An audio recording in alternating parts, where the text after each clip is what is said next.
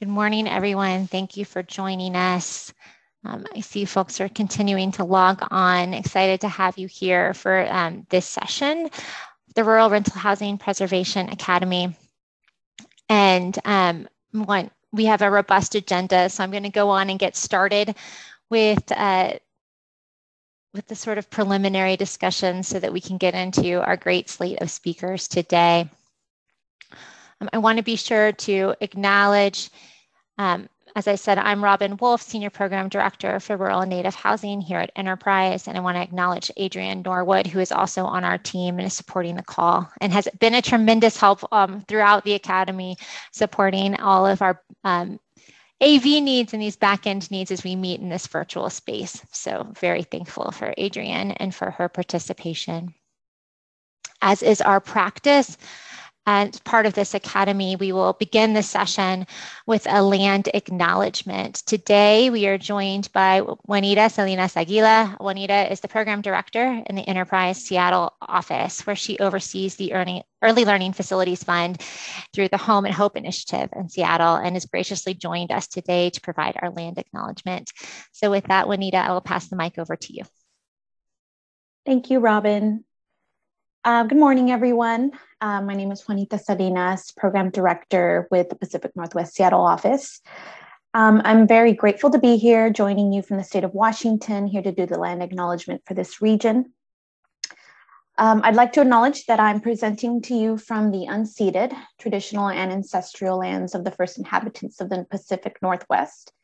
This territory is that of the Coast Salish people. The Coast Salish people's territory spanned originally from the British Columbia, Canada region through Washington and Oregon. And that includes many, many tribes, cultures, and languages. Today, I'm specifically joining you from the land of the Duwamish tribe, who to this day is still fighting for federal recognition. I ask that all in attendance take a moment to honor with gratitude the land itself and commemorate the Duwamish people, both past and present. Despite generations of ongoing colonization, violence, and broken promises, the Duwamish peoples and the Coast Salish peoples continue to persevere, and their ongoing commitment to this land and their heritage contributes not just to our local Seattle area, but to the entire state of Washington, British Columbia, and Oregon. My hope that with this acknowledgement, we begin to chart a path towards greater awareness of Native sovereignty, specifically for the Duwamish people who continue their fight for recognition. In coming together, please take a time to embrace your connection with one another and our connections to the land and the spaces we occupy. Thank you.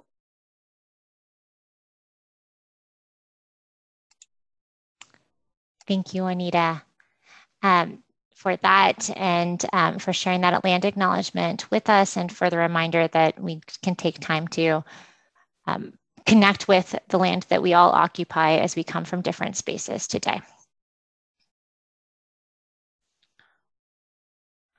With that, I would like to just provide a little bit of information about Enterprise. Enterprise is a national nonprofit organization that addresses America's affordable housing crisis.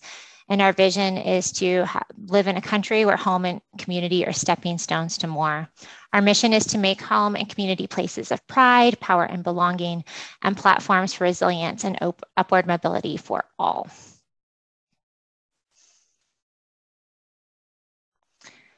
This is, as I said, our last regional session of the Pacific Northwest Rural Preservation Academy. We have talked about the landscape itself here in the region, looking at stock, talking with USDA office about the RD 515 program, the properties that exist within the program, and the transfer process itself. We have presented case studies about preservation projects that have worked successfully and that are still in process, and addressed and looked at different federal and state housing finance programs that help support preservation. We'll talk a little bit more about that today as we explore policies that can support additional dollars that come into these projects.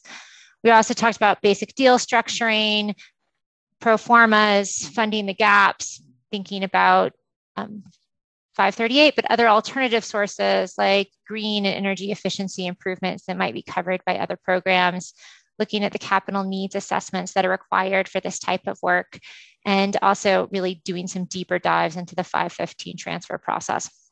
Most recently, we've come off of talking about property management and disaster preparedness and mitigation, and the community and resident engagement session we had last session, which was really rich. And if you didn't get a chance to take part in that, the recordings will all be put together, and Adrian will send that as part of a blog release that we'll have where you can access all of these past sessions if you're interested in revisiting any of these or having or sharing those with your colleagues to revisit any of these sessions.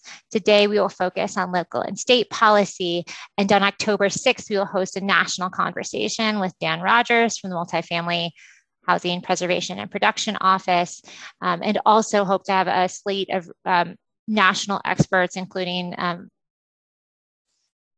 representatives from local legislators and national legislators who are going to talk about the importance of making some national changes to our preservation efforts or the preservation dollars that are set aside through policy for these projects. We must also thank our partners, Fannie Mae, JP Morgan Chase & Co., the Oregon Housing and Community Services, OHCS, and the Collins Foundation. And of course, thank USDA, our D Multifamily Office, the Washington Department of Commerce, the Washington State Housing Finance Commission, all who've helped us with this work. And with that, we have done all of the housekeeping, and we'll dive right into the conversation on local policy. So I will do a little bit of frame setting just up front, and then we have a slate of speakers, two from Oregon, Rob Prash, who you all have met before, from NOAA, Brian Hoop, who is the ED of Housing Oregon, and Michelle from LIHA. I'll give them all better introductions as we get closer to their sessions, but looking forward to a great conversation about what's going on at the state level.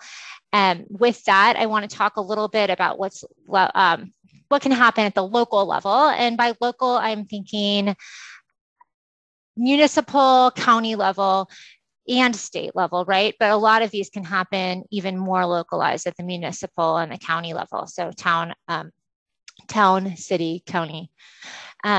There's quite a few tools in our toolboxes at that level, looking at things like notice and right of first refusal laws, particularly relevant as we think about preservation.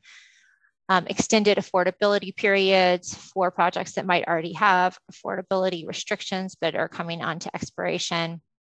Code enforcement, information collection, meaning let's just make sure we know actually what is available for us in order to preserve and what is needed, what needs to be preserved in terms of stock.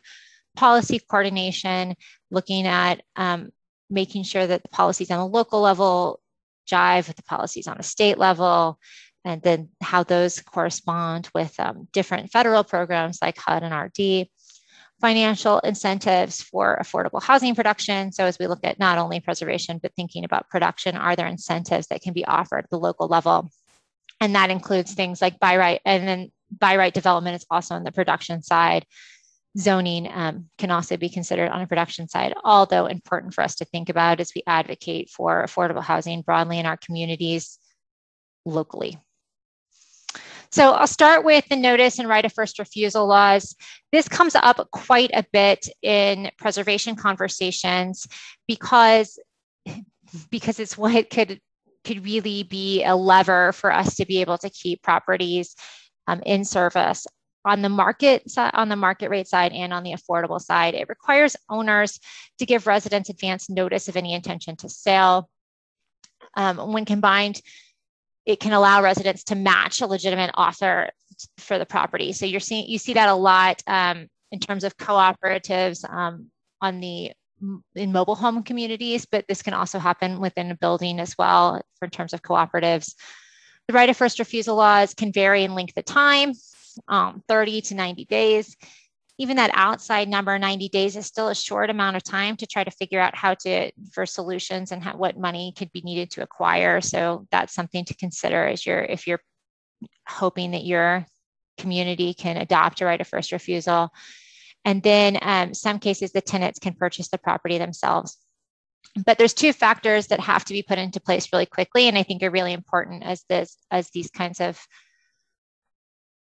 laws or these sort of ideas get passed, is that the tenants are going to have to be able to find somebody that has experience in purchasing and operating the rental housing, and there's going to be money needed. So if you're propping up a right of first refusal law, what is on the other side to actually ensure that there's a tool to purchase on it, within those 30 to 90 days? This is all also noting that the change in ownership can lead to higher rents, or the new owner will decide not to renew leases for the existing tenants. So this is why we want to give tenants the option of right of first refusal if it's available as a tool. Want to note that some of this happens on the state level. I just kind of talked about mobile home communities, that there's a state legislation in Oregon. There's other conversations and other state initiatives that might supersede. So if you're considering this or considering promoting this within your local community, you need to really be sure you understand what's happening at the state level in this respect as well. The other piece that could happen is if there are dollars like CDBG home or local affordable housing set-asides, there are some ways to think about extending the affordability period. And I just highlighted that the city of Denver moved its affordability period, I put to 60 years. So it had previously been 25, I believe. So just thinking about there's ways to do that. That said, again, we have to think about using that in combination with an incentive or a way in order to rehab the properties to make sure that there's dollars to actually keep those units in a good space and in service in a healthy and safe way. So something else to be considered as we look at the extension of affordability periods, but again, definitely a tool that could be used, particularly if you're in a jurisdiction that has access to CDBG or home and awards CDBG or home dollars. Must recognize that the long-term ownership is really important. So kind of highlighted that earlier, but put it as an extra bullet. So wanted to make sure y'all knew about it. Code enforcement comes up a lot, I think, as we think about preservation, right? So it's a really complicated issue as we think about well-executed code enforcement that, is designed to help maintain the quality and the safety of units, but also code enforcement can be used to shut units down and to take units out of service. How do we think about using code enforcement together with some other policies to ensure that there is long-term preservation? And given that this tool can work best as you think about rehab tools. So is there something on the single family side, like the 504 home repair program, something like a LEAP or energy program? And are the units, if they are in fact unable to be salvaged, what are the options? Is there a way to think about a land bank or to take the land into ownership, like on the municipal level, and can that be banked for future use of affordable housing? Reduced and waived fees comes up a ton as we think about production of homes. Local jurisdictions can encourage new development by reducing and waiving the fees. These can be anything from like in lieu of park fees and document fees, all sorts of different fees that could be waived at the state level. There is a program in Austin that they list, I think, 18 different fees that they waive in Austin. So that is something to be considered. Like they include public works, watershed protection, traffic impact analysis, zoning fee, interim to permanent zoning fee, miscellaneous zoning fee. Yes, those are all different fees and different in that jurisdiction. So thinking about how all of those fees can really add up as we're trying to get dollars together for affordable housing. And if a community really wants to promote affordable housing, considering waiving those fees for the purpose of projects that support affordable housing as defined by that jurisdiction, right? So that jurisdiction could decide affordable includes up to 80% AMI or up to 120% AMI. But I would imagine that they would have some sort of restrictions or want a long-term commitment for that property on the other end if they are going to waive considerable amount of fees. And then some communities, exactly, they want the affordability criteria to be really specified at the front end. There are also incentives for producing housing that can be thought of and also really be thought of in terms of preservation. The local housing trust funds, we think about those in large metro areas, but they're not just for large metro areas. We've seen them happen with mill levies, similar to how you might see a mill levy happen around a school district, creating a different kind of set aside for affordable housing that serves as gap in a kind of regional housing authorities. In resort communities, this has happened in communities in the Mountain West around resort communities. They have local housing trust funds in, for example, Summit County in Colorado and other communities where there's very high cost living, trying to think about workforce housing. And then the only thing to think about with that is that can we make sure that those dollars that are put aside, if they are set aside, are available for preservation? So thinking about how do we use those funds for things like pre-development? How do we think about gap financing with those funds? How do we think about accumulated capital needs, meaning these CNAs that we have that come up that are really could add up really fast in terms of needs, in terms of dollars, making sure that the dollars that we create or we set aside can be used for all of these purposes. I think we'll get into a little bit about some of these as Rob speaks a bit as you're looking at this in Oregon with the money that's been set aside, making sure that it really suits the needs of what the affordable housing community is looking for. Another huge piece as you're thinking about a local or smaller jurisdictional level is coordination. So how do you think about what's in the HUD mandated consolidated plan and making sure that preservation is part of that? That has to happen on a smaller jurisdictional level. So even as somebody who provides affordable housing in the county, making sure you're having a voice as those things are considered. Hopefully that's already happening, but if it's not, like reaching out to your county, to your city about that process as that process goes on, and making sure that someone who understands the work you do is sitting at the table as those consolidated plans are created and approved. Looking at thoughts about a council of governments, this can really help when you're in smaller communities, creating a council of governments or COG to create consistency from jurisdiction to jurisdiction. Especially as we work in smaller towns, especially as we work in counties where there's a lot of unincorporated area, having a council of governments where all 5 of, for example, the towns within a county are working together to be consistent with their incentives and with their programs, that creates less competition and just really ensures overall that we could have better understanding. It also makes it easier for those who are developing to know that even if they move 5 miles to the west, or if they decide to acquire something that's 5 miles to the west of their current property, they can still have similar compliance for both properties. This also can think about establishing a preservation committee or consortium. We'll talk a little bit about this later too.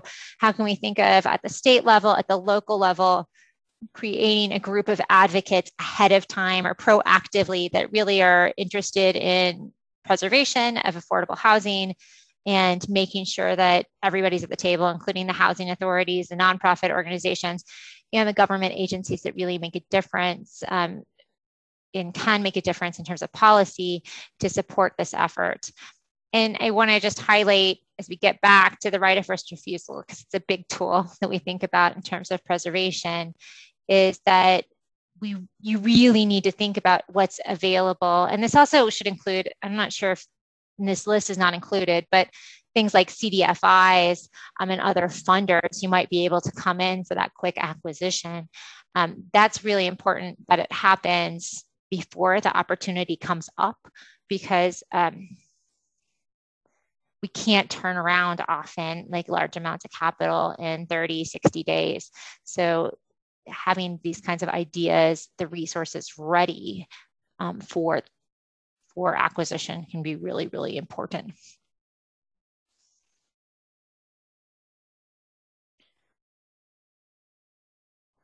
And then we talk about zoning a lot, and it doesn't affect preservation in the same way generally as it might affect new production. But I think it does affect preservation as you're thinking of physical structure, and maybe a structure that was first set to be a church or first set to be some other kind of community building that now could be rezoned for the purpose of also including housing.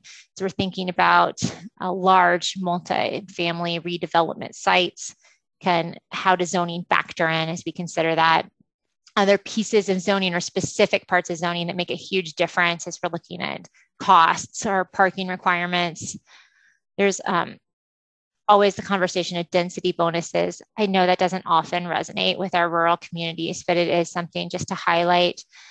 One that has gotten a lot of attention in the past couple of years is the concept of accessory dwelling units. It's a way to increase density, but without really changing character of a certain neighborhood or community. And in allowing accessory dwelling units, you could theoretically, double the amount of units you have in your community, or at least double the allowance of units you have for your community overnight. So something really to be considered and to be looked at. Often the ADUs, some folks call them granny flats, some folks call them alley flats. Those are smaller, they might be more studio style, and so often they are more affordable as well. Considering by right in lieu of case by case, this can just make it much easier on the developer side. If we say, instead of going through all 18 of those specific fees for fee waivers, if you are pursuing an affordable housing project or development, if you are working on the preservation or acquisition of what was once affordable and you want to keep it affordable, what can be waived kind of en masse. So these 10 fees will be waived. That helps a lot. It allows it to go through in a much quicker way. And then we also often talk about, on the municipal level, inclusionary zoning. Inclusionary zoning can be pretty tricky to consider, but really also another tool as we think about, particularly in production. So if we're going to put in a new property, how much of that property should be required to be affordable? Should there be a requirement for it to be affordable? Something to consider. I think it can be considered in preservation as well.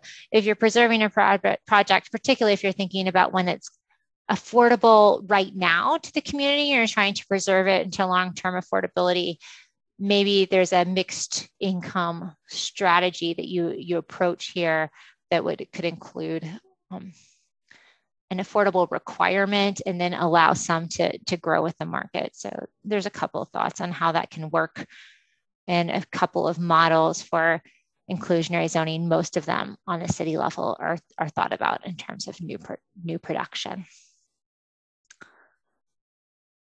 So with that, I'm going to turn it over to a conversation from Rob Prash. Rob has been leading a series of conversations in the state of Oregon about a large amount of money that has been set aside for affordable housing preservation.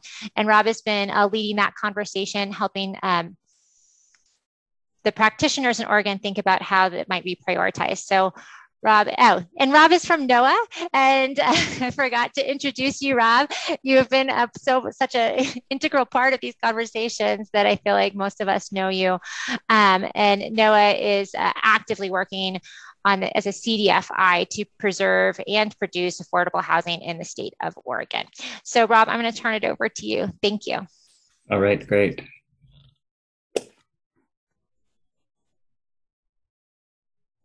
And thank you, Robin, for having me back. It's nice to be here. Again, it's Rob Crash with Network for Oregon Affordable Housing.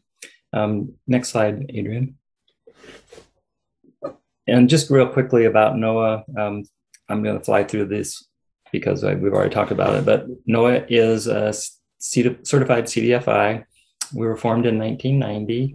We currently have about $300 million in loan capital that we administer across several different programs, including our permanent loan pool. We offer short-term acquisition financing targeting land and preservation projects specifically.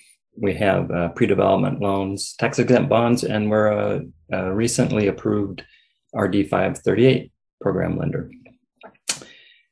We're also very active as housing advocates and policy development. And so we're in Salem quite a bit, and we work closely with the housing agencies, both the state and federal level. Next slide.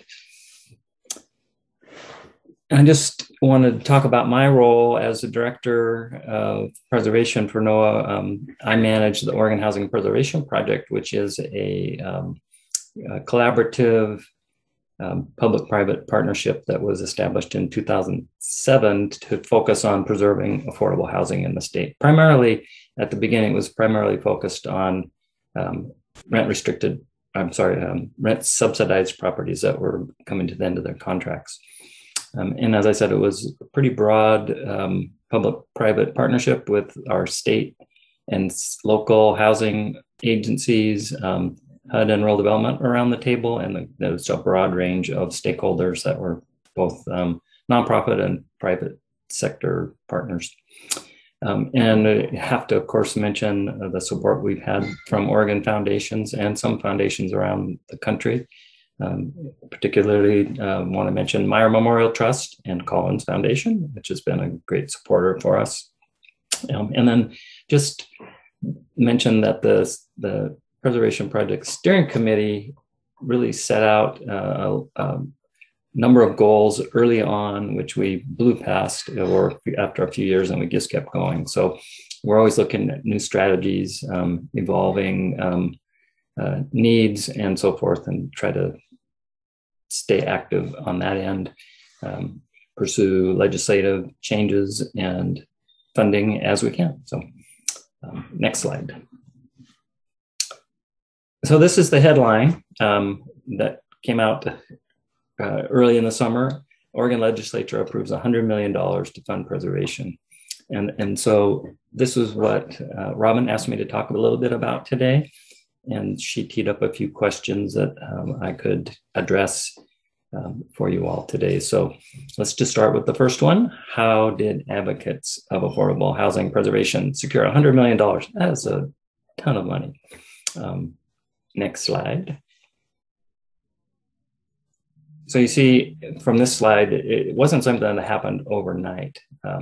Advocates, and particularly the Housing Alliance and the Preservation Project, have been down in Salem every year since 2007, testifying, meeting with key legislators, developing legislative champions, trying to get bills passed, and also develop support for dedicated preservation funding.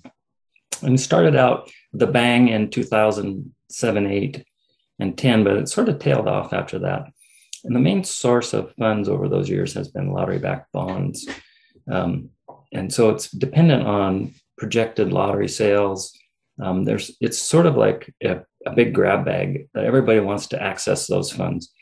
And so it's very competitive every year, but we did well, some years better than others.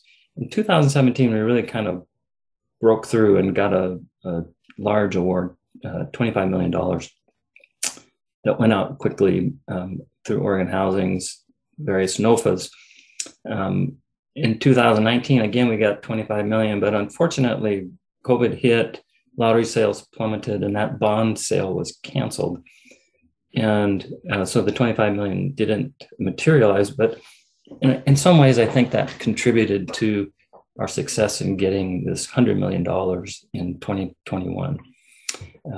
And just for perspective, that 100 million is more than all the other years combined. So it was a big breakthrough. There's plenty of demand though. Next slide, Adrian. So as Robin suggested, there's lots of discussion around the next steps and priorities for deploying these funds.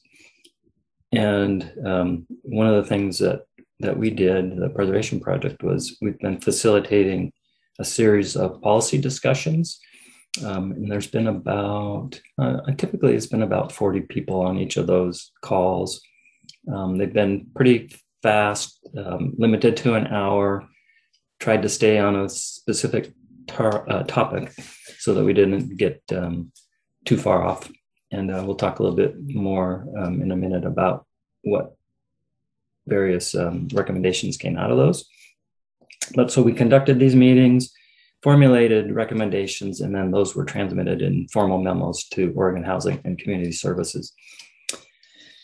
At the same time, Oregon Housing conducted a partner survey through the month of August, trying to get input into priorities for their funding and priorities for revisions in the QAP.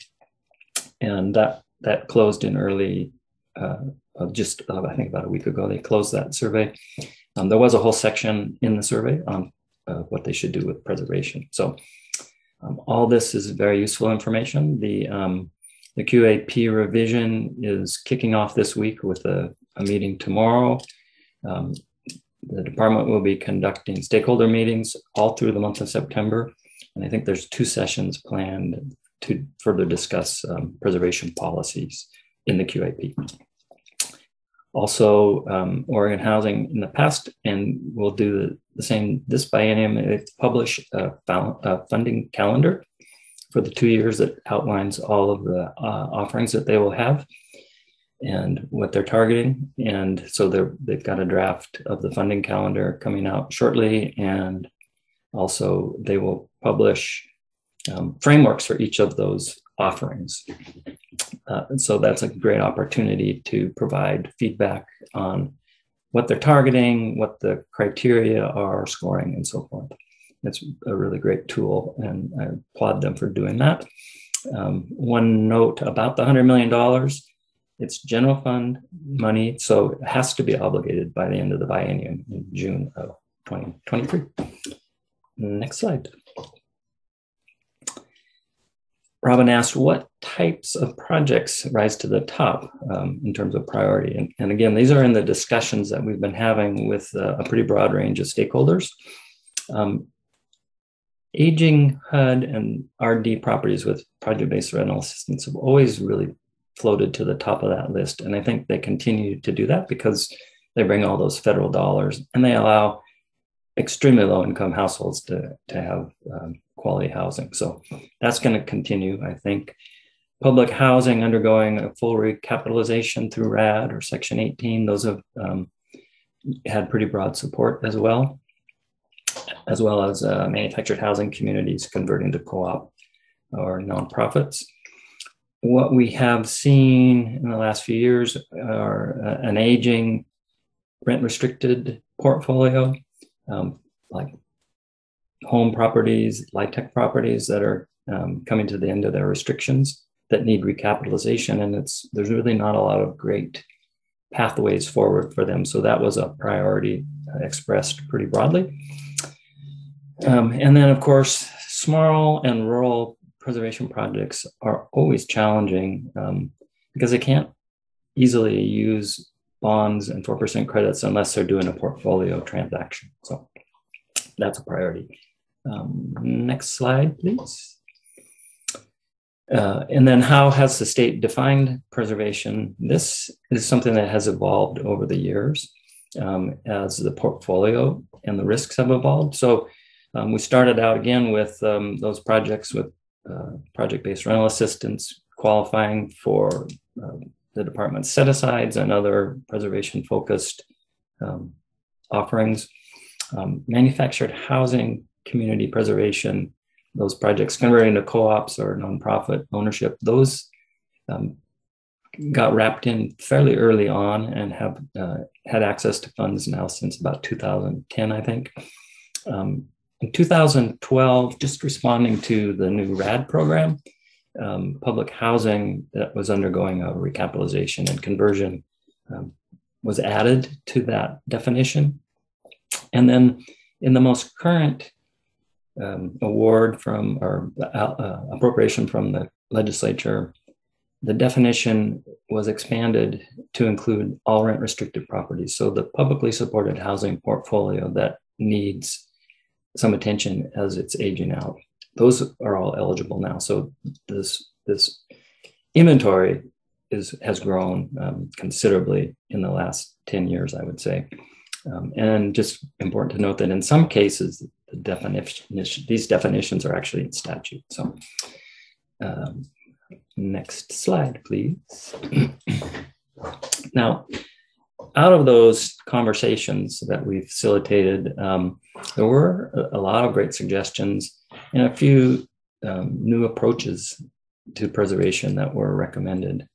The first was combining preservation and redevelopment in a single transaction and allowing the developer to access those preservation funds for that transaction. And I'll give you an example of that. Oftentimes we'll see older HUD or RD properties that are really at the end of their useful life. And you try to preserve them just to maintain the subsidy contracts. Well, if it's possible to maybe redevelop that site, does that make good sense from a policy perspective? And I think overall people felt that it did. The other advantage could be that you could get considerably more units on a site because of upzoning of that site. So I think there's pretty broad support for that. Another really interesting proposal was to create a pool of grant funds that you could pair with the Oregon Affordable Housing Tax Credit to allow some projects that just really need to do minor rehab and recapitalize or refinance without having to get tax credits or compete for other really competitive resources. So that would pair like maybe $5,000 a unit that would go with the Affordable Housing Tax Credit loan and make those deals work. Another suggestion was to set up and offer a set aside for culturally specific organizations to access these funds and kind of level the playing field. Another was to expand our 25%, 9% preservation set aside in the tax credit NOFA each year to include the rent restricted projects. That would probably require expanding that percentage from 25% up to maybe 50%. And then the last was to pursue legislative change that would allow the Oregon Affordable Housing Tax Credit pass-through exemption on all rent-restricted properties. And that's a kind of a technical thing, so I'm not going to spend any more time on that. But I think I'm going to stop there, Robin. This was just sort of an overview of what we discussed and how we made some recommendations to the state. And there's a minute or two for people if they want to ask any questions, or you can move on. No, sure. Thanks, Rob. Thanks for providing that context. And I want to open it up, make sure if anyone has questions, please put them in the chat or in the Q&A. Or there's like a little hand at the bottom. If you raise your hand, I can allow you to ask the question instead of me interpreting said question for you. My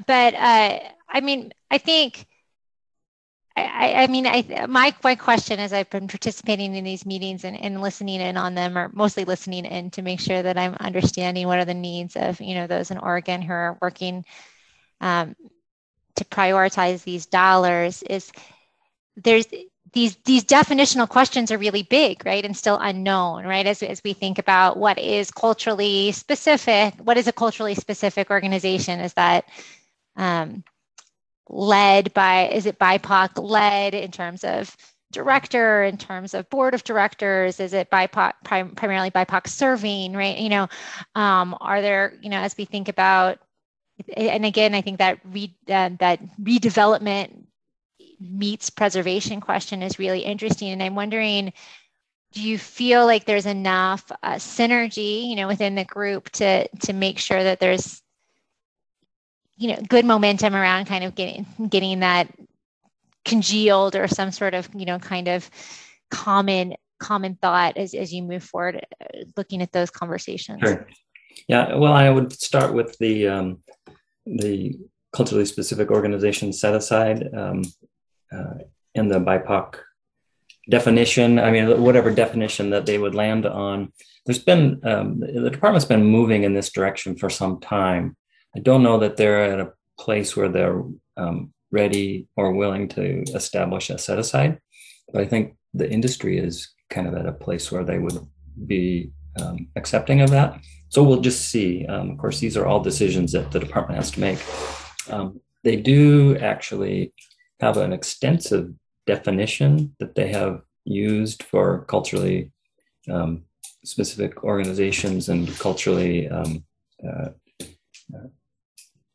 responsive organizations that they've included in their tax credit NOFA and home NOFA. And the Department of Justice actually wrote part of it. So it's a little technical, but it hits all the main points, I think.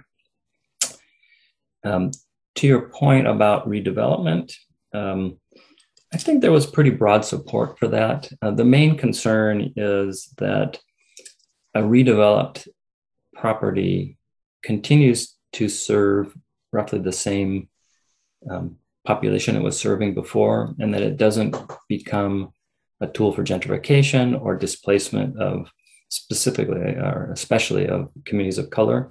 And Portland has a long history of displacing communities of color repeatedly out of neighborhoods and pushing them to the suburbs and out to the edges. So we really want to be careful that that doesn't happen. But I would say $100 million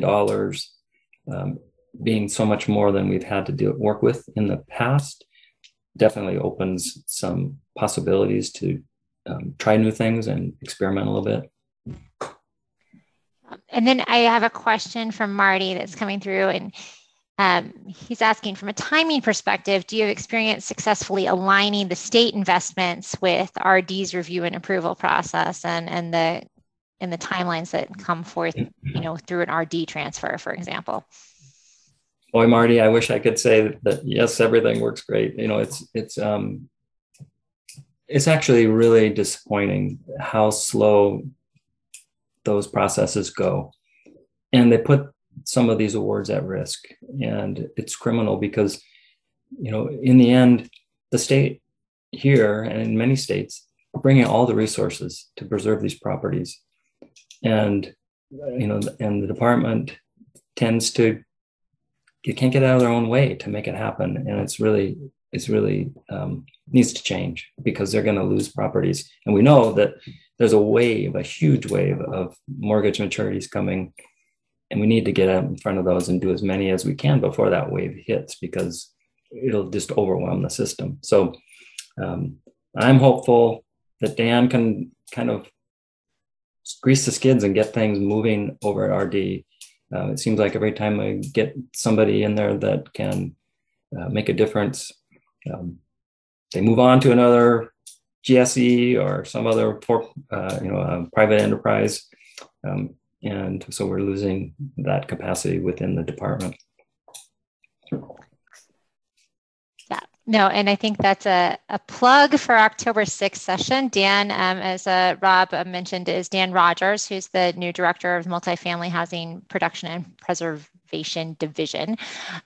So I encourage you to register for that session. Adrian, I'll put a link for you to register for that session, take part, and then also bring up some questions as we come to that session. Submit some questions for us to ask of Dan and RD as we think about that, because it is a concern timing is a concern. And we're seeing, as Marty echoed, we're seeing similar issues in Washington with the state funds not always aligning in timing with the RD funds. We'll just phrase it as that.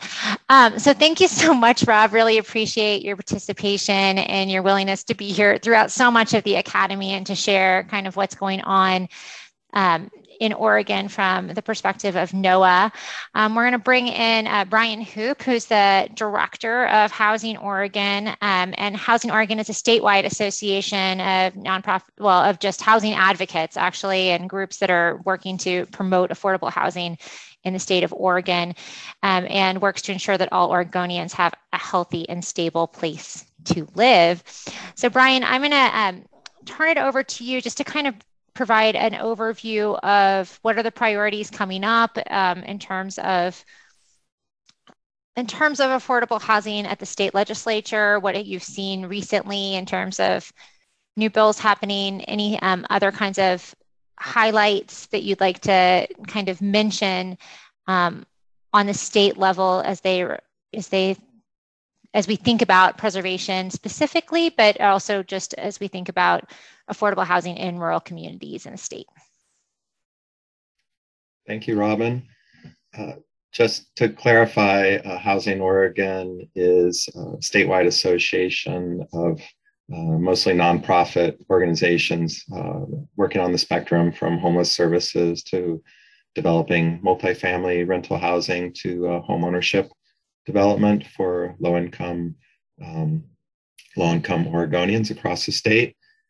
So just to cover kind of an overview of various issues that we've been working on. So about a year and a half ago, we started a rural policy council. So every other month, roughly about 20 to 30 of our members, mostly executive directors and housing developers or staff who are leads on policy issues in the organizations, have been coming together.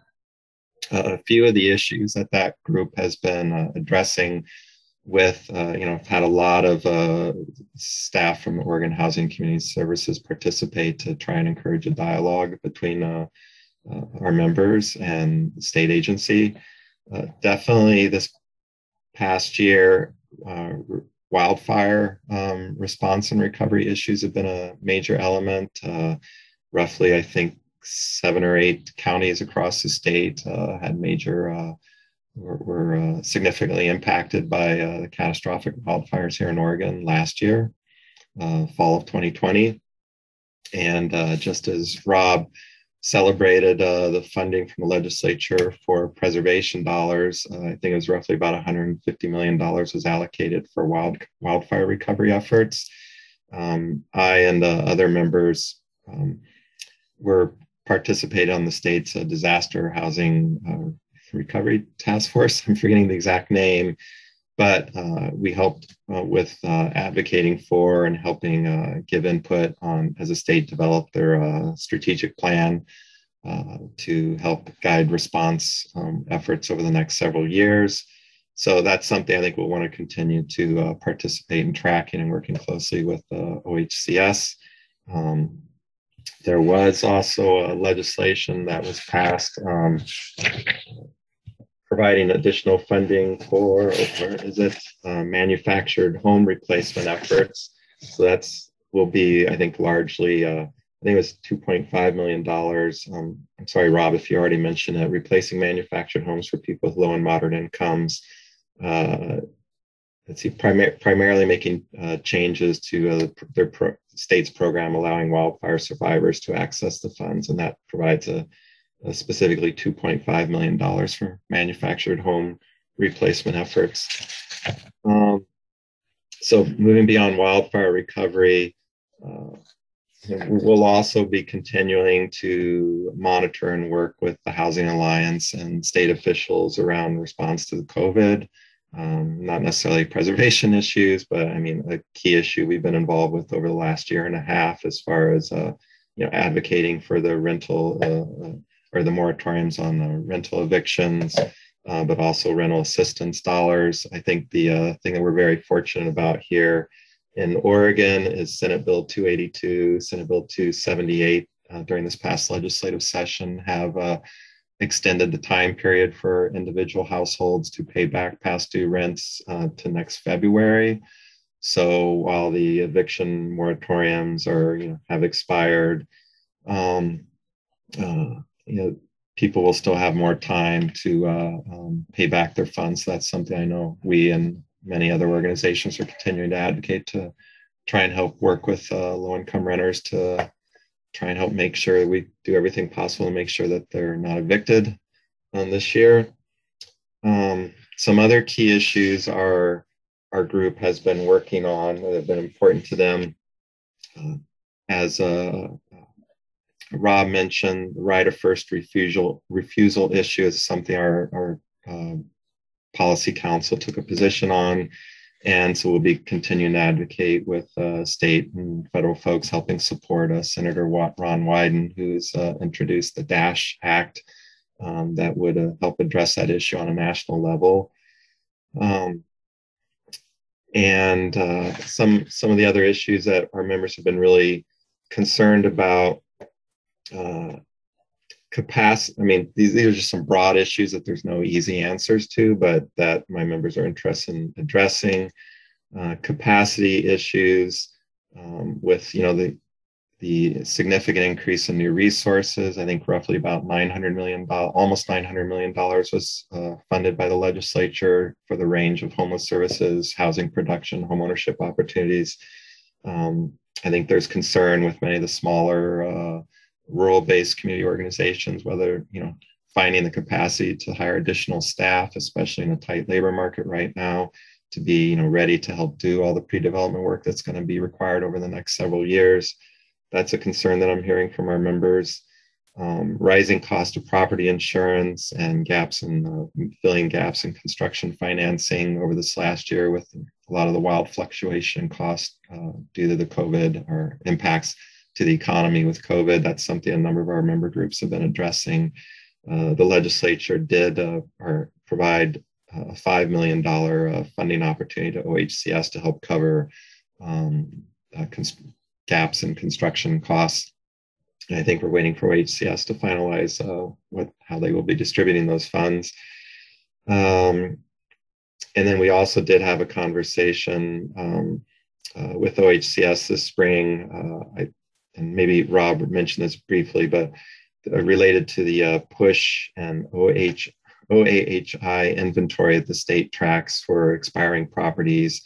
I thought it was really interesting for our policy council to hear that 5 of 7 counties most affected by expiring contracts in the state's portfolio in the next 10 years are rural Oregon counties. So I think that's something we'll want to be trying to work with Rob and with the state on, and trying to help raise awareness about that, especially related with the ROFR issue.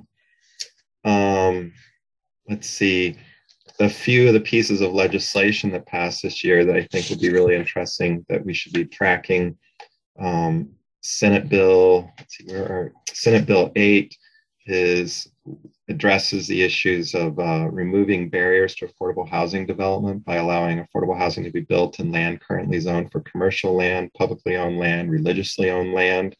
So I think there's going to be a lot of opportunities to, building partnerships with faith-based groups and even, commercial or property owners of commercial properties to expand the range of housing, affordable housing that can be built in smaller communities across the state. So that's one example of a land use legislation that passed recently. Let's see, a few other.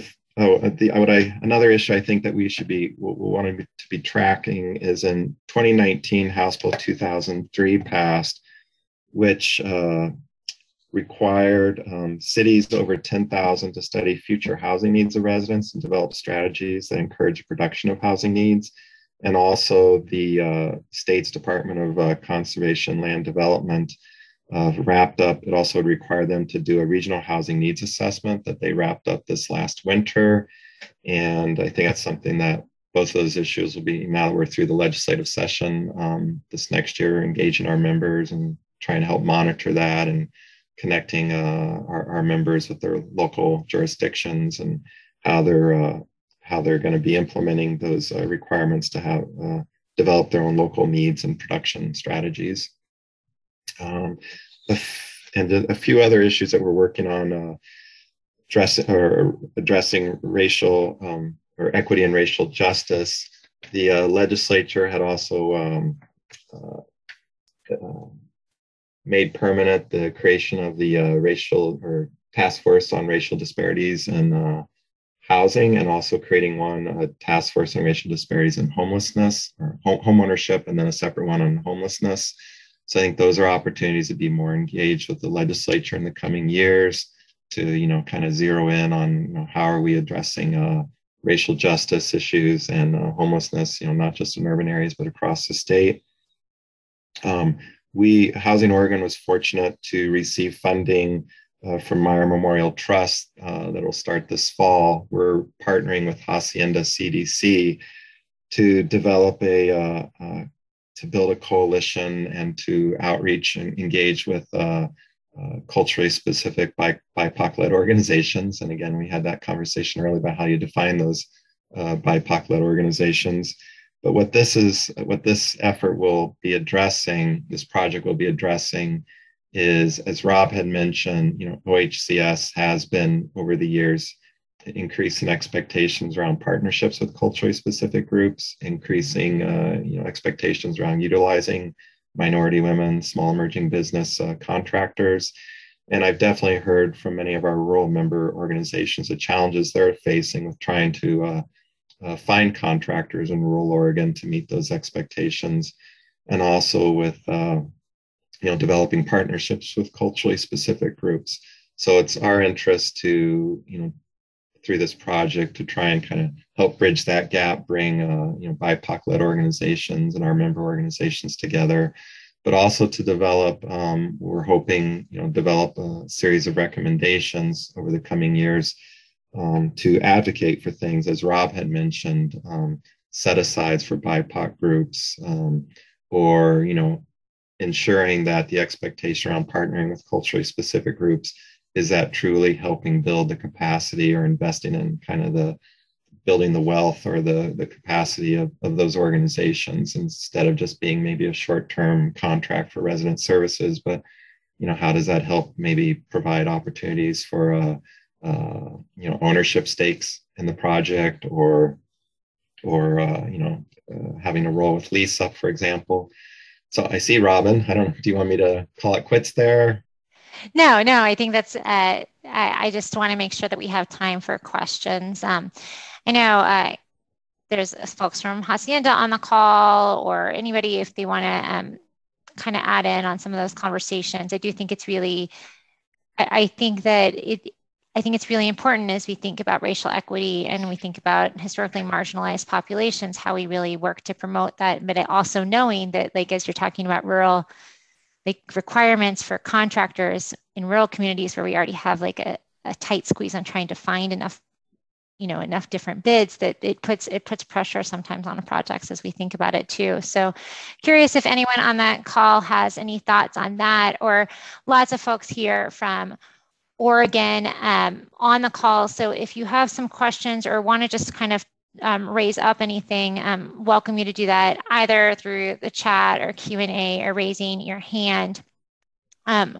Really though, I have to commend the groups in Oregon, and it just all of the organizations who work so hard in Oregon, right? From the nonprofits on the ground level to the larger statewide groups like NOAA and Housing Oregon, because there's a tremendous amount of work and support being done at the statewide level. And I know that that's because you've really lifted your voices up and over a long period of time to make sure that those priorities are being seen.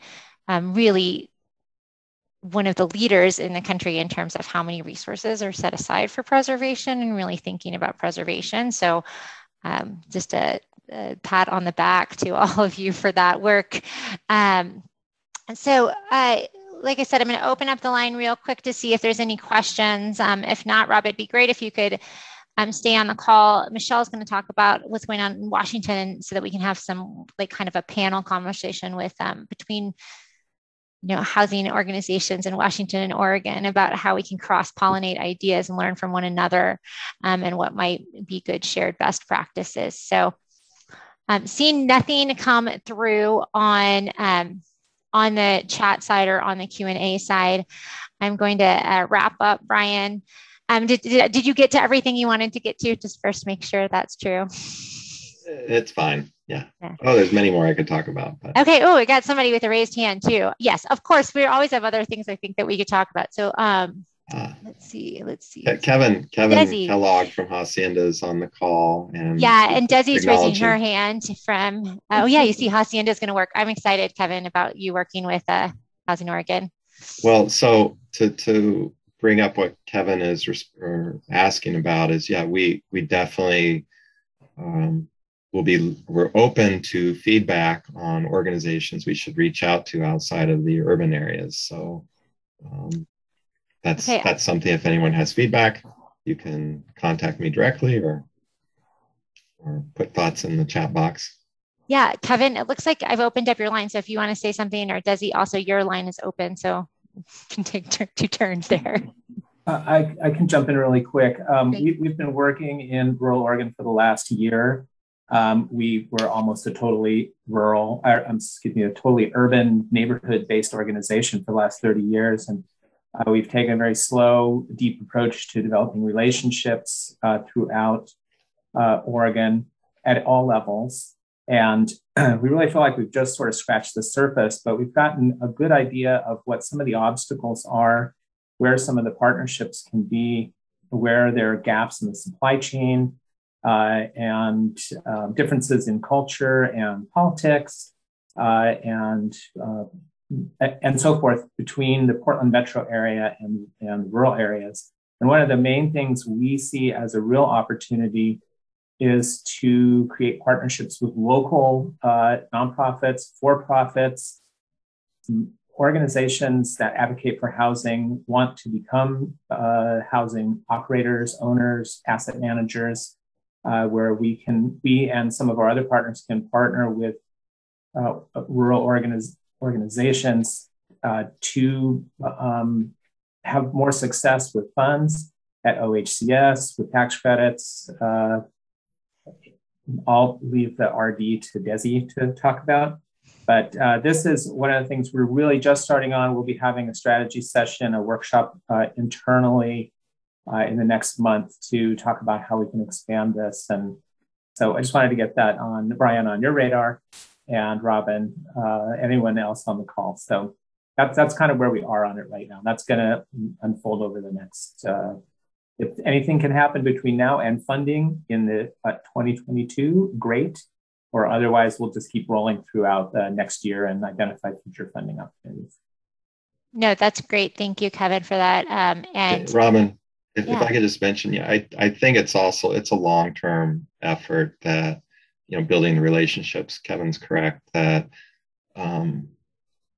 there's a lot. I mean, I think it's an opportunity we have with all these significant new resources that it would be a shame if we're not taking this opportunity to, start building those relationships and expand the range of organizations and even contractors who are part of the affordable housing ecosystem.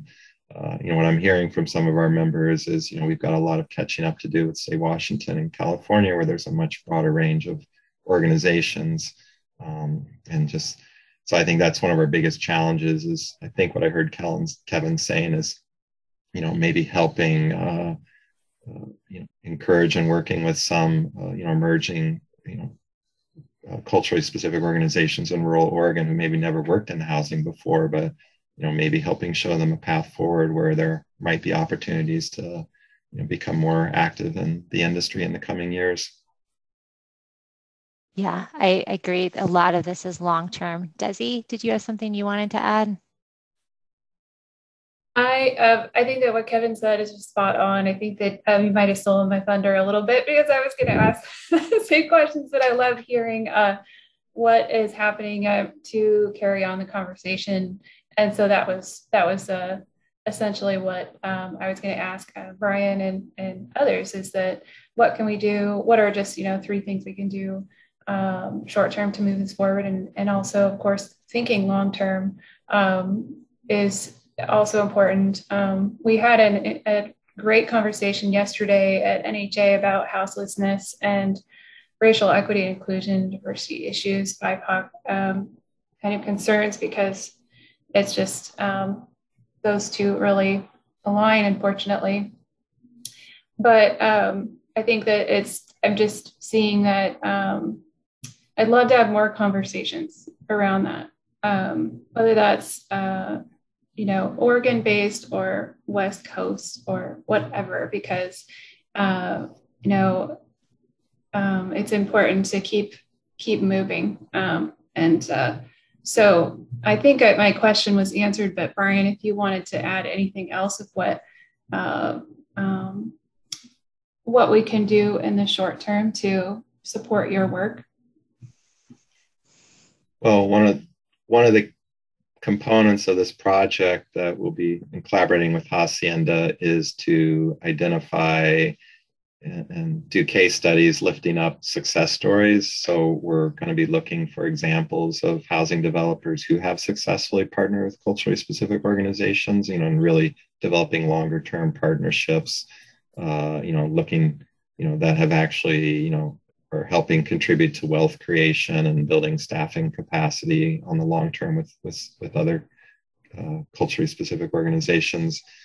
And then we'll be building this advisory committee of organizations that want to try and start developing recommendations, contributing to, if not this year's QAP, since it's going to be over quickly, but, the 2 years, the next QAP update effort, or the 2023 legislative session, what might be recommendations that, we want to develop over the next year and a half, getting ready for future policy discussions with the legislature, with the state.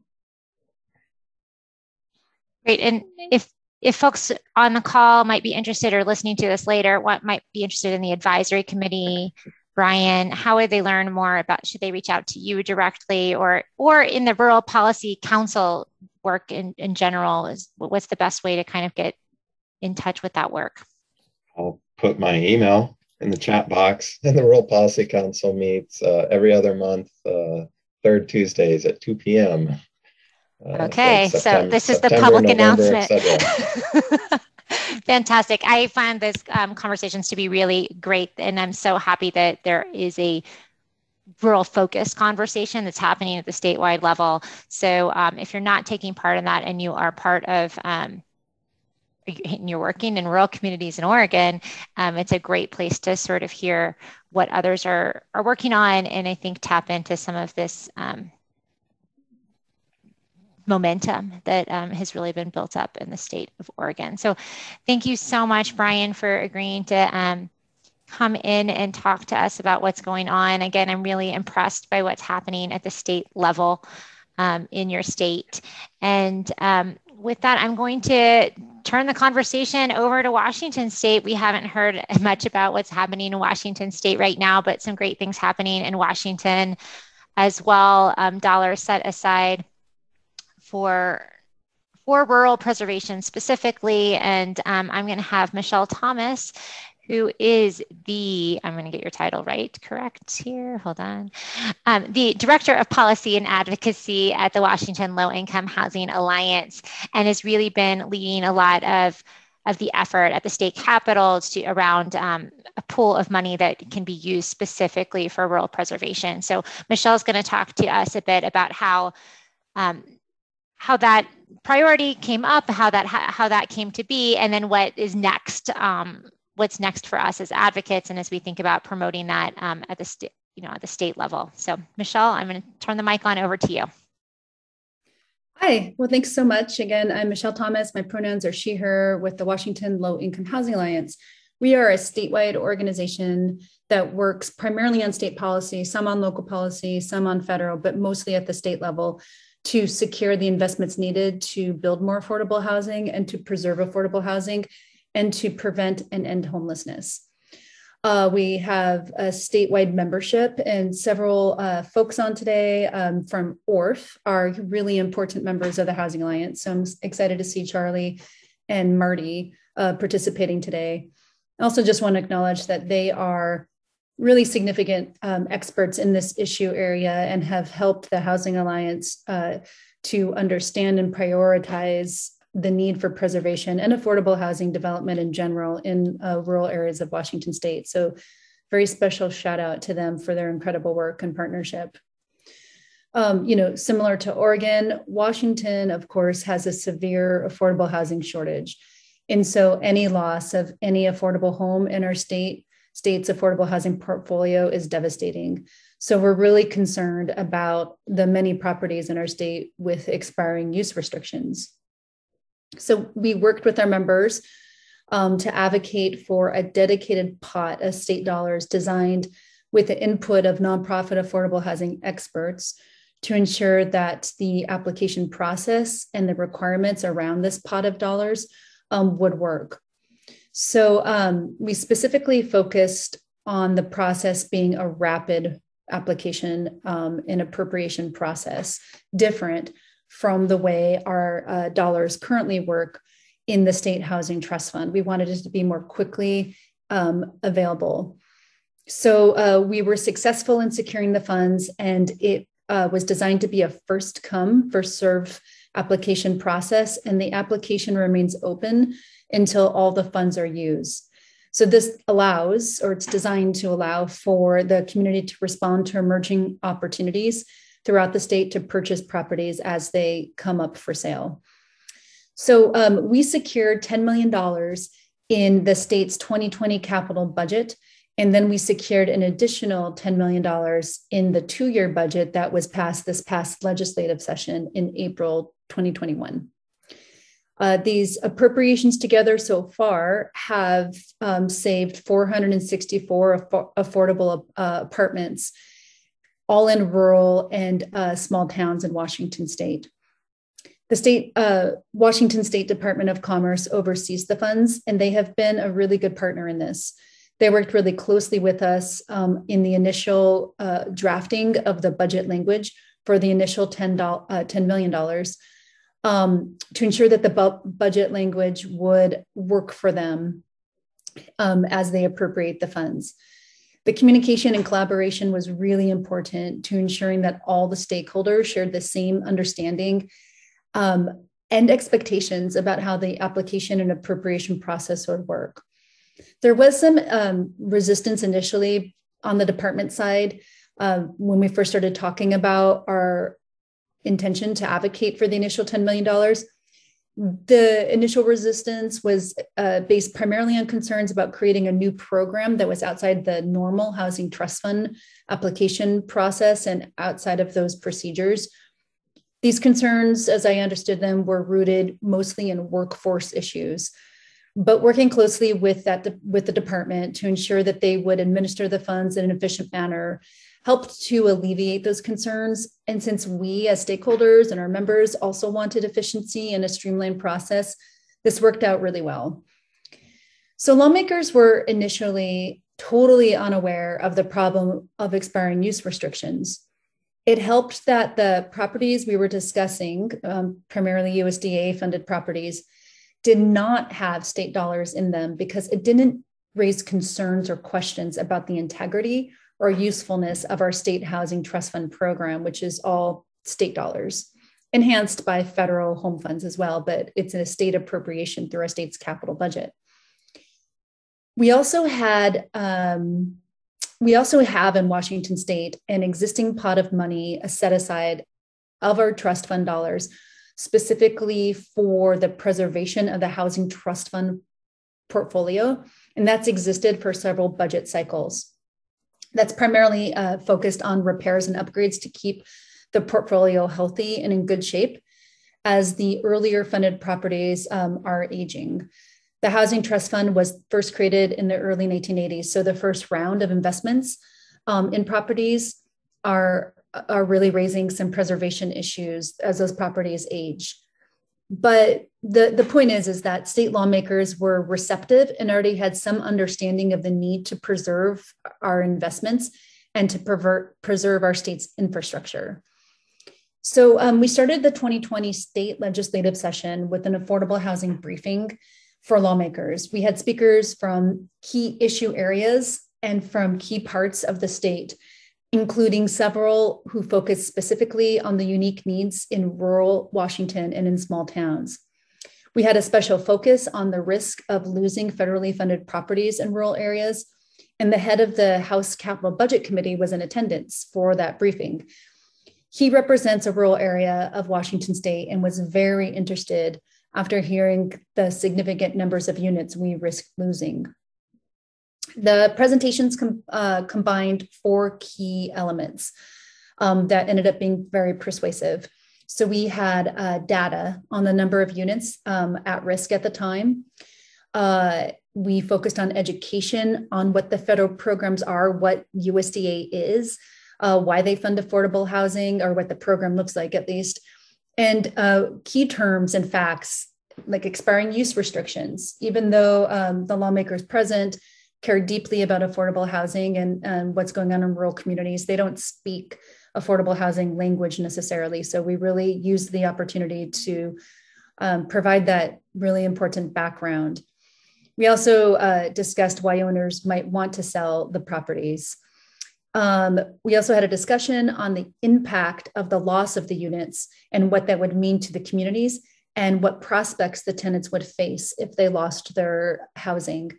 We shared demographic information and discussed the risk of displacement and the fact that many of the folks have extremely limited options to obtain new affordable housing, especially housing that is accessible and safe and affordable. And we also provided an example of success that had already happened in Washington state to show what could be accomplished with state dollars. There was an Opportunity Council project up in Whatcom County, which is the northwest area of the state, that had fairly recently, at the time of this presentation, secured a USDA property and preserved it. And so we had a couple of panelists actually who spoke to that, including a Bellingham City Council member. Bellingham's a city in Whatcom County. Additionally, so throughout the process, once we piqued the interest of lawmakers with that panel, throughout that legislative session, we worked on the budget language, strong relation and the advocacy and lobbying to secure these funds. Strong relationships with key legislative staff was really critical throughout the process, both to make sure that the budget language was written in the most useful way and to also ensure that they had the information that they needed to brief and educate lawmakers so that they could quickly provide answers to questions that came up. Also during the legislative session, Senate staff, who I had relationships with, contacted me after receiving a really troubling constituent contact from an elderly woman who was being displaced from her home. So this happens, oftentimes. Part of my job is to support legislative assistance when they get calls from constituents. Lawmakers, a big part of their job is casework, honestly, getting calls from constituents who are facing problems and trying to help them problem solve and connect them with resources. So they had received a really troubling call from an elderly woman who was being displaced from her home. After I looked into it, it turned out that what was happening is that her apartment had been a USDA funded property in Paulsville, Washington, and it had been sold already to a for-profit private rental market developer, and her rent had been increased, and she was no longer able to afford it.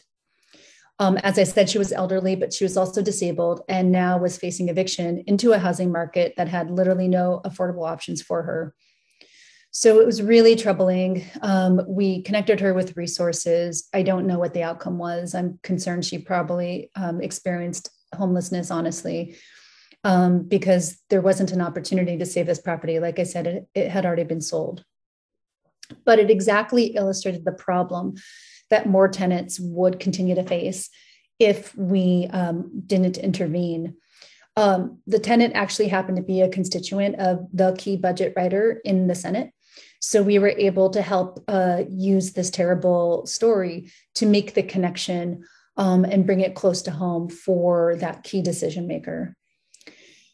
In terms of displacement, this is a really critical issue, of course, and we've already been talking about it today, but it was also a really critical part of our advocacy and education for lawmakers to help them understand who lives in rural housing in Washington State, particularly USDA funded housing.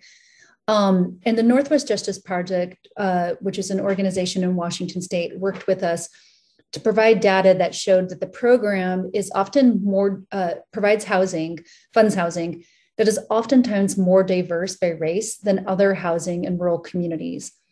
And actually, the Northwest Justice Project recently, or a couple months ago at least, wrote an article that was published in the Journal of Affordable Housing that dives into this a little bit more. And I will put the link to that in the chat in case folks haven't seen that. It's actually a really interesting article that talks a lot about their work in Washington State to save USDA housing and has some really important critiques of USDA that I think probably all of you have already personally experienced, but would also perhaps find helpful to see in print.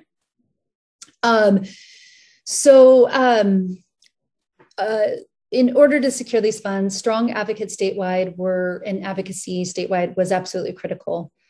And we're able to bring more conservative lawmakers in our state on board with this appropriation. They were able to see a direct tie to their districts with the ask, rural districts in Washington State. So nonprofit housing experts like ORF and Spokane Housing Ventures, and of course, the Northwest Justice Project were absolutely key in educating lawmakers to secure these funds. And good news was also that USDA was actually really helpful. I didn't personally work with them directly, but I was told repeatedly by the Washington State Department of Commerce that USDA was working closely with them to ensure that the budget language when it was first being written was workable. And then that when the first round of funds were secured, that USDA worked with the department to ensure that those dollars could be rapidly used to save housing. So that's good news.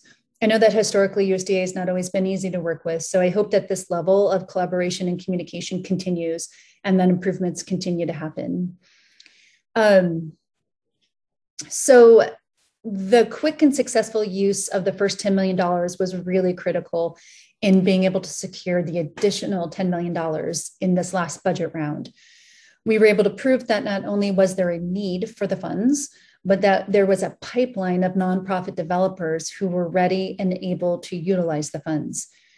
I'm convinced that if we had not been able to quickly use the first round of funds before the next budget conversations began at the beginning of this year, that we would have been faced a lot more obstacles in securing additional dollars and perhaps even have been unsuccessful in securing additional funds. And it looks like this additional $10 million will also be able to be used up pretty quickly. The first round of money was used and enhanced by the department with an additional $2.5 million from federal home funds to save 150 units between 7 properties in Washington State. These were all in rural or small towns, including Deer Park, Leavenworth, Okanagan, Brewster, South Bend, and 2 properties in Sunnyside, Washington. The new pot of money added to this year's budget already has 3 applications totaling $6.5 million for properties in White Salmon, which is in Klickitat County, Washington, and in Yakima and in Sunnyside. Interestingly, one of these properties is quite large. It has 256 homes overall, and it applied for a waiver of the $2.5 million cap that otherwise was written into the budget language. We wrote into the budget language, though, that waivers would be allowed at the discretion of the department. But because that property is so huge, the overall cost of purchasing the property obviously is higher. So they've applied for a waiver. In order just looking forward, in order to continue securing investments for preservation and potentially even increasing it from, allotments of $10 million, we definitely need to keep educating lawmakers on the problems. The Housing Alliance is monitoring the notices of intent to sell that the Department of Commerce receives. Lawmakers in Washington by state law are required to send notices 12 months ahead of time to the department. But we need a much more efficient way to track the at-risk buildings in Washington state. The National Preservation Database has been a useful tool, but it seems like it doesn't always perfectly square up with what we know on the ground in Washington. So we definitely need to continue to utilize that tool, but we need to improve them in Washington state. And we definitely need to continue to educate lawmakers from both parties on the risks that our communities face. We also need more conversations to assess the needs around rehab dollars. The fund that we have created in Washington state can be used for just acquisition, or it can be used for both acquisition and rehab. And these funds can be coupled with the state housing trust fund dollars as well. But I think a more thorough assessment of the overall need and the risks over the next several years would be extremely helpful as we move forward with state legislative advocacy. In closing, I really appreciate the overview at the beginning by Robin on the exploration of where other improvements can be made. Washington's law that requires a 1-year notice was way back in 1989. So this conversation has been happening in the state for quite a while, and it's been improved and updated since. But exploring things like a right of first refusal, I think, is a really important next step. Additionally, like I said earlier, the article that I put in the chat by the Northwest Justice Project also speaks to improvements at the federal level that would be really helpful in saving more properties as we move forward. So with that, I also just really want to invite folks from ORF, if you're still on, to add any additional thoughts, both on the need in Washington state, next steps, and any of your thoughts on the campaign to secure these funds. Because like I said earlier, ORF is really the expert in Washington state, and they were absolutely key in securing these dollars. Thank you so much, Michelle. And Marty, or Charlie, if you raise your hand, then we can open up your mics to allow you to speak on some of that. I think, Michelle, your point about the inventory and having a need for a really clear database is really salient and important.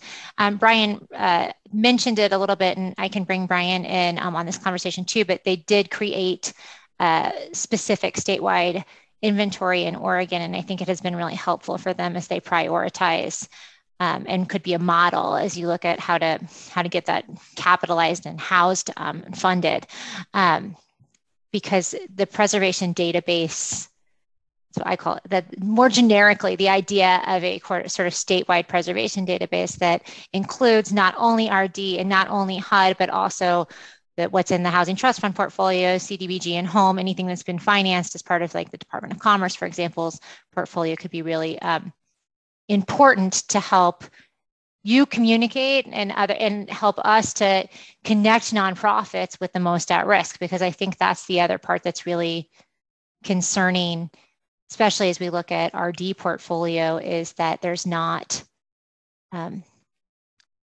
there's a lot of for-profit ownership currently. And so how do we transition that and get that in the hands of good long-term actors? So Marty, your line is open, so you can talk. Okay, great. Well, thank you. And Michelle, thank you. That was a really excellent overview. The state investment has been a tremendous resource and is making a big difference. And we really appreciate all the work that you did to help guide us through that process. I just wanted to mention two things real quick. One is, I think one of the challenges that we face with identifying when a property may be lost as affordable housing is we don't know when the current owner may elect to try to prepay it. You know, so on paper, it might look like the mortgage doesn't mature for another 10 or 20 years, but they could elect to enter into this other prepayment process at any time. at which, in which case it could then convert to market rate, which, Michelle, I think is a lot, probably what happened in that unfortunate scenario you shared with us in Paulsbo. And the other thing is, a big advocacy challenge, I think, for all of us is just, as we talked about with Rob during the Oregon presentation, is trying to get RD's attention to say, look, we're bringing a lot of valuable state resources, and your process is really problematic at rural development to help, just kind of streamline the process to make the transfers occur. And that federal agency, I think, continues to struggle with how to do that more effectively and efficiently. So we're going to continue to work on it, of course, but I just wanted to add those two things. And again, thank Michelle for that great overview. Yeah, I do. I see what you're saying, Marty, is something that might expire longer than 2 years from now could still be at risk because of the prepayment opportunity that is allowed through the RD process. Brian, I want to invite you to, if you have any thoughts on kind of how that preservation database has worked in Oregon, and how or if you have any thoughts about how that might help the overall preservation efforts, that'd be interesting to hear from you. Sorry, Robin, I'm not sure I've got enough knowledge yet about it. I just put a link in to the webpage for that program. Dolores Vance is the program manager at Oregon Housing Community Services for that program. So she joined us at our May meeting and spoke briefly about it, but I have to admit, it's not an issue that I've gained a lot of knowledge about yet. Sorry. No, thank you. No, thank you. And I think part of it is because you have it already in place, so you're not actively working to advocate for putting it in place, which is good news. So I do think that those of you like Marty at ORF and Michelle, if it could be interesting to connect with OHCS and to see how that's housed. I know, Michelle, you mentioned, and I think this is not an interesting point, but something I think we often hear as advocates of resistance around just kind of like capacity within the agency to administer set aside dollars or the thought of set aside. What helped you to kind of break through that barrier, that concern to move this forward? I think the focus on efficiency and making sure that everybody had a shared understanding. I think one of the things that's hardest for the department and departments in general when they're working with stakeholders and appropriating funds is when the most time consuming and biggest conflict arise when there isn't a shared understanding of the process and the goals. So the communication with the department was really key, and allowing them to have a say in how the budget language was written to make sure that it worked for them, in being flexible, and addressing their, I think, somewhat legitimate at the time concerns around staffing. They were facing other pressures and other potential appropriations that would also have impacted their staffing. And it's in our interest that they're fully staffed, that they have the capacity that they need to appropriate all these funds in an efficient manner. And so we really found common ground in wanting to make sure that they didn't, feel like they were going to be in charge of a program that they didn't have capacity to run. And we had common ground, like I said earlier, in assuring that the funds were able to get out the door in the most efficient and quickest way possible, because that made it more streamlined on their end, but it also makes it more streamlined for developers across the state who want to respond to emerging opportunities. And like Marty said, sometimes these opportunities come without a lot of expectation, because the prepayment process, right? They can switch from, just being in that mode to suddenly having an intent to sell. So it allows for a quick engagement. So that was really, so I think just finding common ground, not resisting them as a stakeholder, recognizing that they're a stakeholder. Well, honestly, though, we also didn't give in to everything they wanted. It was a negotiation. And we had already convinced lawmakers that this was really important. And so I think that agency worked really well with us, but saw this is going to happen. So we need to make the best of it. That really brought them to the table as in just in a collaborative manner rather than a fully resistant manner. No, that's really helpful. I also know that sometimes as we've advocated for changes in terms of like funding dollars to make sure there's administrative dollars as well as part of that set aside, so that way that can help address that issue as well. So that can be helpful. Dolores from OHCS put in the Q&A that the PUSH program, or publicly supported housing preservation process, requires through Oregon, they're requiring that the owner notify OHCS and the local government 24 months prior to RD prepayment. So that's interesting too. Marty is, thinking about that concern about the prepayment, they're given a bit of a heads up. Oregon's put that on through that program. And so far it's working. As recently the owner was just referred, she was just saying somebody had just been referred to her by RD regarding their prepayment request. So that might be something also to consider as you're looking into that, Marty, and Michelle, as you help support a lot of this legislative request that ORF puts together. I do want to say Oregon has a Rural Housing Policy Council, and basically it's a working group of folks in the state of Oregon that are interested in rural preservation issues and just rural issues in general. And so it might be something we can think about if those of you who are in Washington working in rural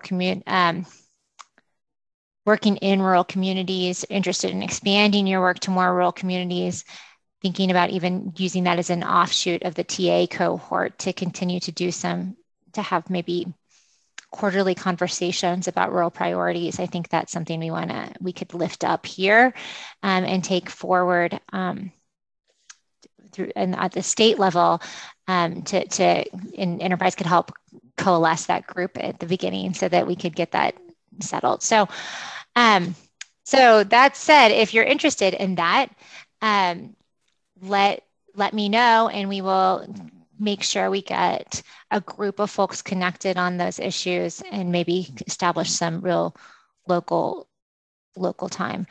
Now, lots of info being shared from Brian too on the PUSH preservation database. Michelle and Marty, for you to dive into, or anyone else in Washington who's interested in that work. I also, Michelle, am excited kind of about reading this Journal of Affordable Housing that you just shared with us. It looks like there's 2 different RD preservation articles in the same journal, which is really interesting. So looking to dive into that is also in the chat. So with that, I think that we're going to, seeing that there's no additional questions being asked, we're going to kind of conclude the panel. Michelle, you can turn off your camera, which I know is always nice. And please excuse the fluffy dog tail in the back of my office. But I want to really extend my gratitude on behalf of Enterprise for the time that all of you have put into this. We've had, oh my gosh, I think more than almost 40 guest speakers as part of these sessions here on the regional level. And really want to thank all of those who've contributed in terms of content, or who's contributed in terms of content and is working strongly on TA, Larry as well.